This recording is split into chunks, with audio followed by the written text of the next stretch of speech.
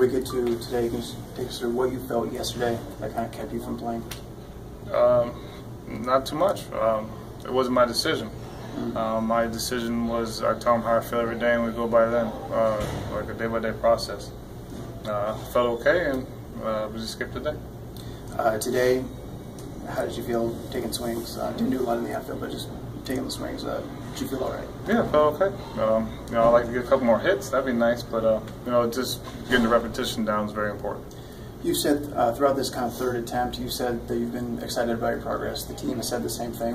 What has it been about the last week or so that has allowed you to be so excited? Has it been how you felt, how you've responded? Just what's kind of been the reason for that? Yeah, just more how I responded every day waking up. I think that's one of the biggest things, recovery time. That's one of the things I kept fighting with.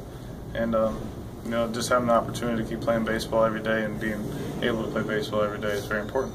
Have you had any discomfort in your shoulder or your biceps in the last couple days? I'm doing great. I'm very excited where, everything was going and heading. And I just want to continue to, waking up in the morning feeling like I'm ready to go play baseball again. Michael, what is the indication of the plan moving forward for your recovery? What is the indication? What is the plan? Yeah, what's the next step for you? Do you know yet? Keep playing more games. We got to figure out exactly what day, whether it be tomorrow or the next day, and seeing how I feel when I wake up every morning. It's important. All right.